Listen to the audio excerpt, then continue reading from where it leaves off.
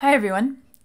Last week I read that Dickey Betts of the Allman Brothers Band died last Thursday. Actually, it was one of my patrons, Lee Kennison, who wrote and told me. And, well, I've listened to one piece by the Allman Brothers Band, and that is Whipping Post.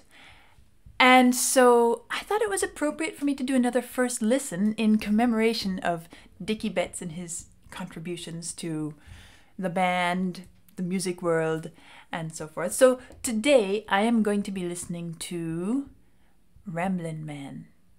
And I understand that that is one of his most iconic pieces. So I have a bit to read before then. Let's see what it says. Born in West Palm Beach, Florida in 1943, Betts began playing ukulele around the age of 5, followed by banjo and mandolin. Sounds like a good southern 5-year-old, 6-year-old. Although his initial role in the band was co-lead guitarist along with Duane, Betts made his mark as a writer thanks to his exuberant revival on the band's second album, Idlewind South. During the band's first few years, he and Duane took rock guitar improvisation and two-guitar dueling to new heights, as heard on the 13-minute version of In Memory of Elizabeth Reed on the band's At Fillmore East live album from 1971. 2 lead guitarists in a band. Well, they have to be willing to share, right? After Duane Allman's death in a motorcycle accident in 1971, Betts became the band's de facto lead guitarist and frontman, a role he wasn't always comfortable with.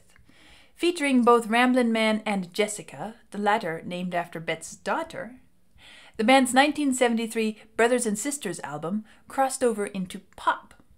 Betts' 1974 solo album, Highway Call, one of the best of the Allman's offshoot projects, incorporated country, jazz, bluegrass, and gospel.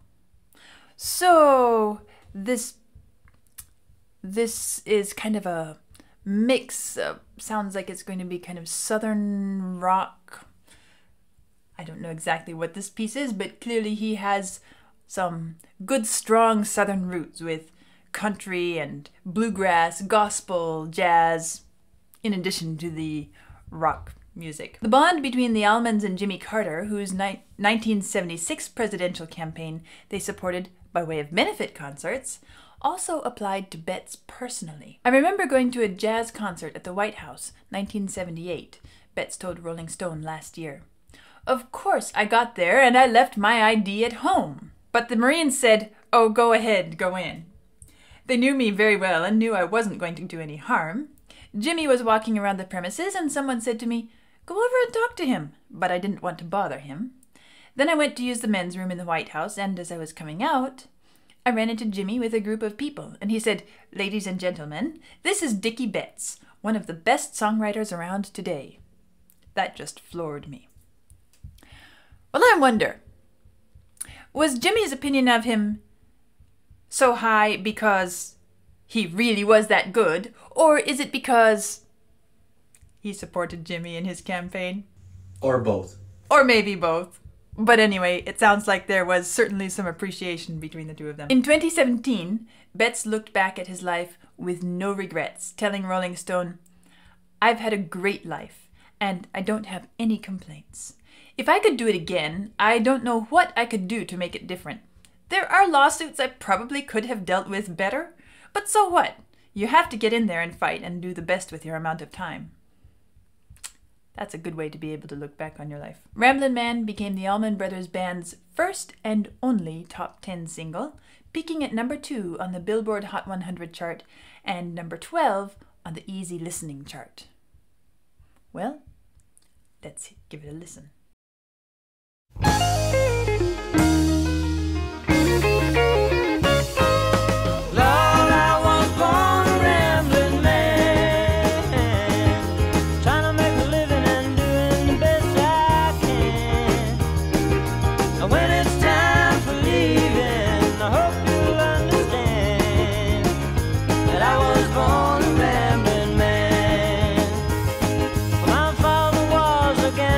Down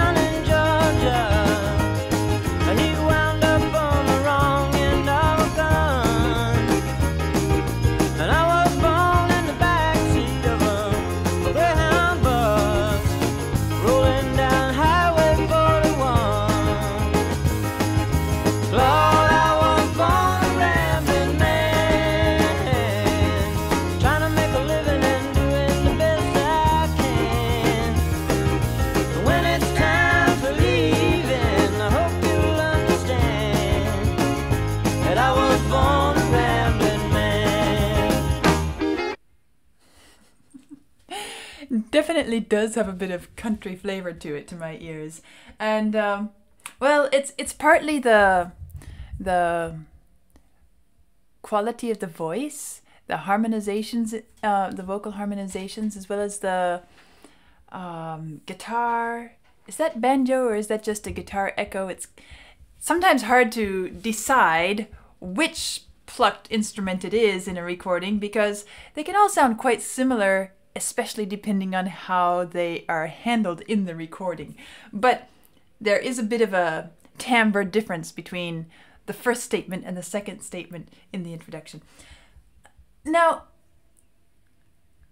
of course, having read the introduction and recalling the other Allman Brothers piece, the Whipping Post that I listened to, I understand that Southern rock and a little bit of this country jazz influence is kind of part of their style. But at the same time, if I'm looking at the text here, the lyrics, it suits this set of words because it's all about, well, it's a Southern story, isn't it? It's referencing Georgia. It's all these kind of Southern backwoods stories. He wound up on the wrong end of a gun. Well, okay, that's that. Born in the backseat of a Greyhound bus rolling down Highway 41. I mean, all of these clearly places it in the South. And because country music, at least what I know of country music, is such a Southern iconic musical style, it fits, it feels right to have this country flavor to the piece. And in addition to that, there's this, of course, the whole topic. I was born a rambling man. Travel, movement, never staying in one place. How do you portray that in music? What is going to be the musical set of tools that you will use to portray that restlessness and the rambling quality? Well, if it were me, I would probably think more harmonically and melodically, just because of my way of relating to music. Actually, here in this piece, the harmony and the melody are quite static and simple, but it's the percussion and the rhythmic quality that gives this kind of chug, chug, chug, chug, chug, moving down the roadway, traveling, bump, bump, bump, bump, bump, on we go, chugga, chugga, chugga, chugga, chugga, chugga. And this feeling of we're never really settling in one place. We're not really stopping. We move here, we move there, but the rhythmic element of the music keeps us going. And yes, I know that is a very classic stylistic feature of country music, Southern rock, at least the Southern rock that I've listened to. But still, it really does fit the topic and the story here, doesn't it? And I was born a rambling man.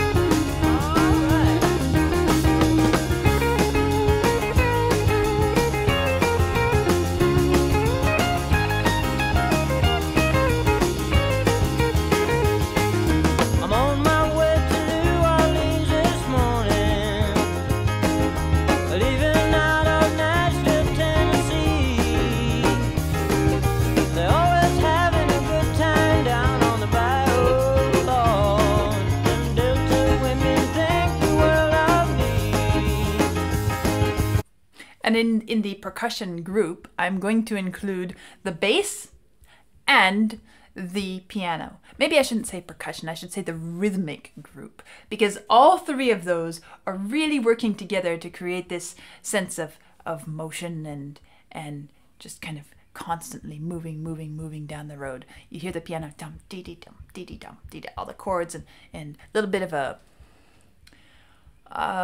very simple popular jazz type piano playing, and then the bass, which is moving around up and down and keeping the sense of motion. Although it's not really doing much harmonically, the bass is not sitting statically on a single note. It moves. Lord, them Delta women think the world of me.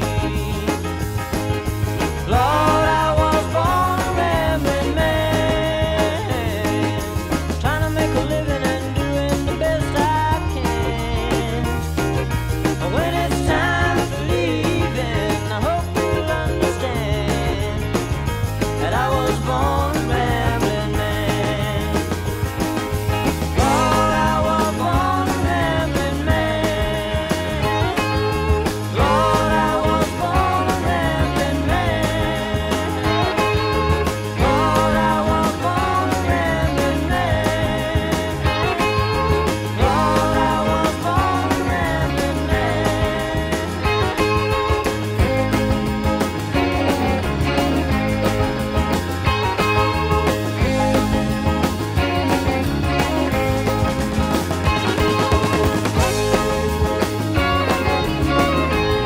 Nice little bit of extra drum texture there.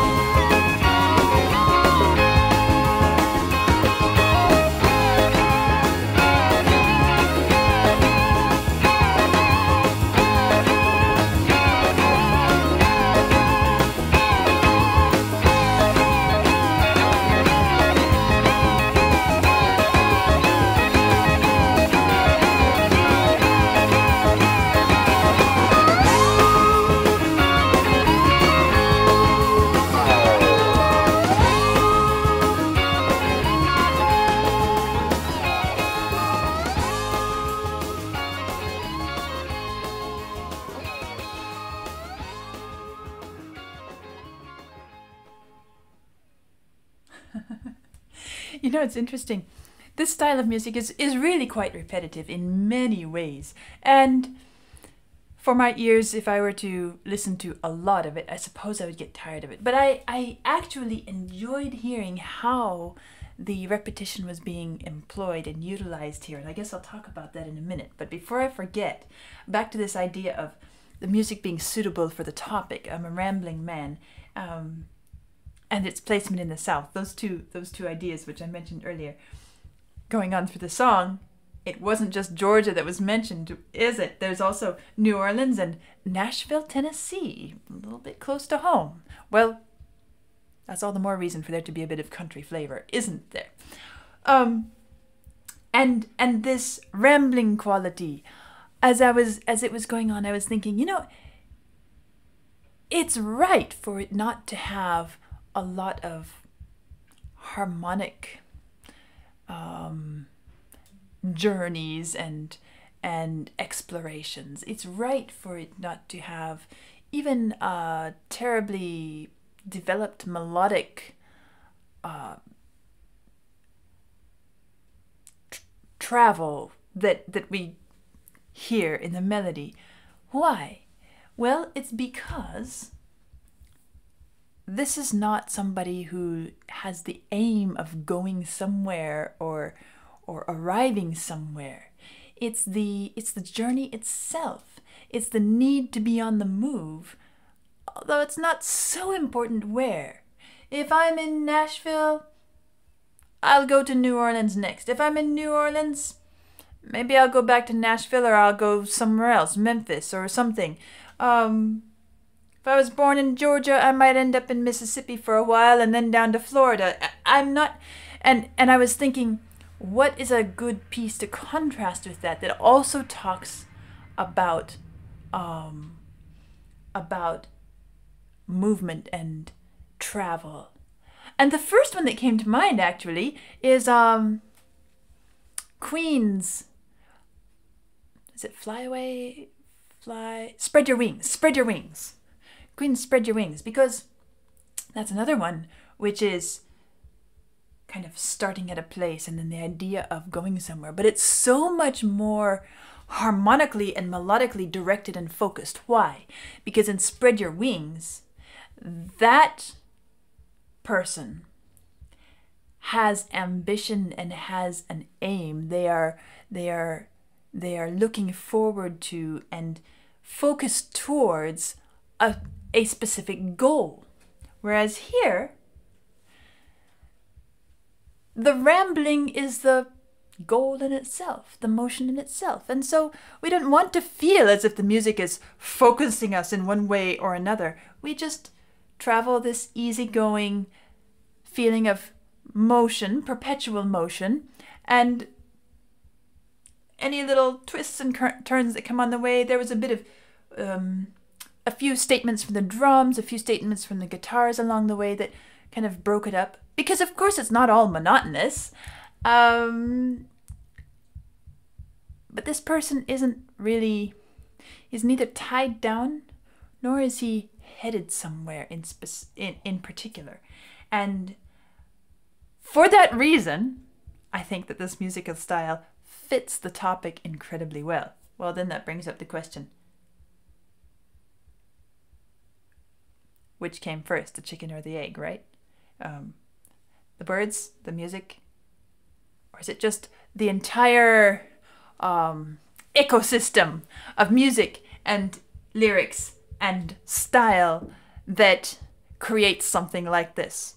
Regardless, it fits very well. Now, let's go back and listen to this kind of long solo at the end again. And I want to point out what I was noticing about the repetition that was actually very well handled. So just coming out of the final Lord, I Was Born American. And this little bit of a drum roll is what launches us into the feeling of, okay, this is more than just a sort of a filler between verses, but this is going to become something with its own life.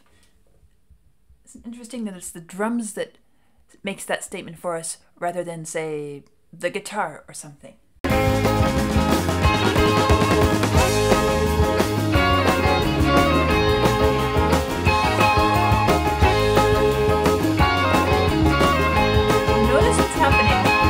Notice what's happening. There's a sort of melodic figure.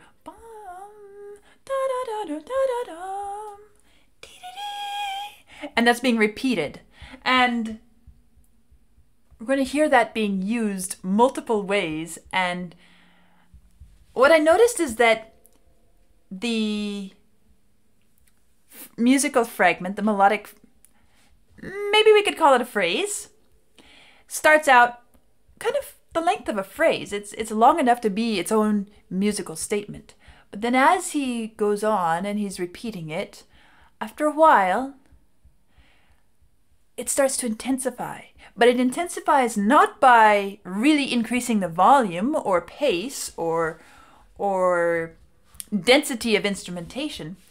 It increases and builds up tension through repeating this in smaller and smaller fragments. And so It's a bit like saying, I'm hungry. Will you please get me some breakfast now?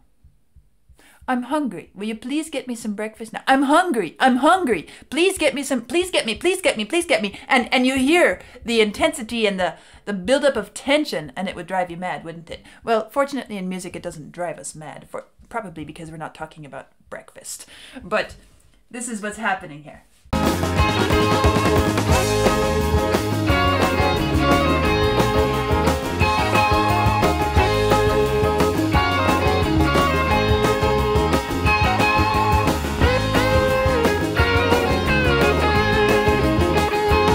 Now there's a long line being sung by the guitar.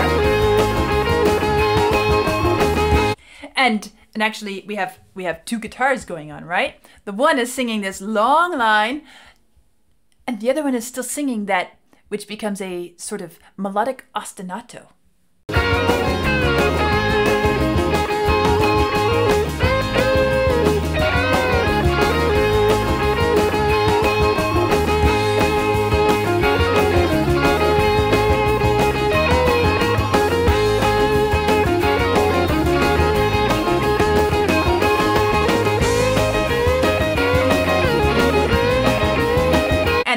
And what's happening actually is we have this ostinato, which is repeating in one guitar. Dum, dee-dee-dee-dee-dee-dee, dee-dee-dee. And it's kind of in the background. We can't always focus on it because this other guitar is stepping up and saying it's my turn to shine and carrying on this melody. And this front guitar is the one that is now taking this long improvisatory line and picking out little bits that are going to be repeated. And it becomes a sort of a battle between the two guitars. This line, dueling guitars, in the introduction that I read, makes a lot of sense because, at least in this manifestation of it, one is holding its ground through repeating the same thing over and over again, very stubbornly and persistently. The other one is testing its strength and pushing back against that through his own use of a more independent and flamboyant line, we could say, which is then intensified and frenzied more and more to try to fight against this immovable, shall I say immovable, rock, which is the ostinato guitar.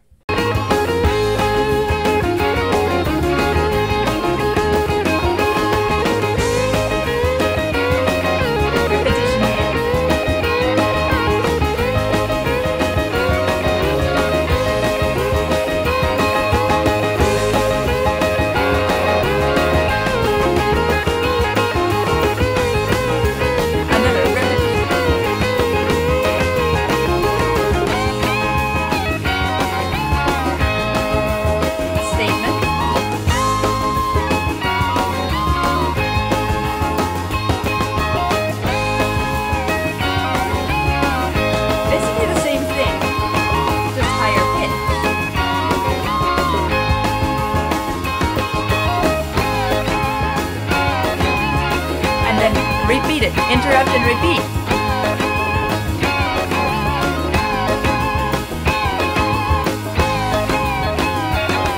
And round and round and round. And you feel the tension building.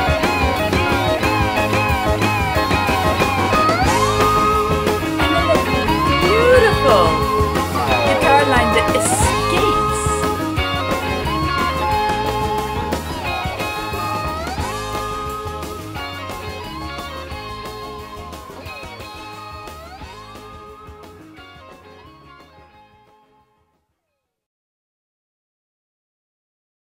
Well, there we have Dickey Betts of the Allman Brothers Band playing guitar and singing. And since this is in commemoration of him and his life and his music, well, he died of cancer after battling it for over a year. And I think he was at 80 years old or something. That's a good long life. I felt like it was appropriate to just take some time and appreciate the craftsmanship in that guitar solo section. And because even a piece of music like this, which feels very simple in a way and easy, in order for it to be pleasantly listenable, there has to be some way of shaping it, a structure, a design, an order to it. And I hope that by pointing out and noticing the way he handles the repetition, which it's fair to say is not anything groundbreaking outside of the style. It's very much within the style, but it's very well handled and crafted. And I guess that's the word that fits most here is craftsmanship. Excellent craftsmanship within the music. And we can thank Dickey Betts for that. And there we have the Allman Brothers Ramblin' Men. I'll see you soon.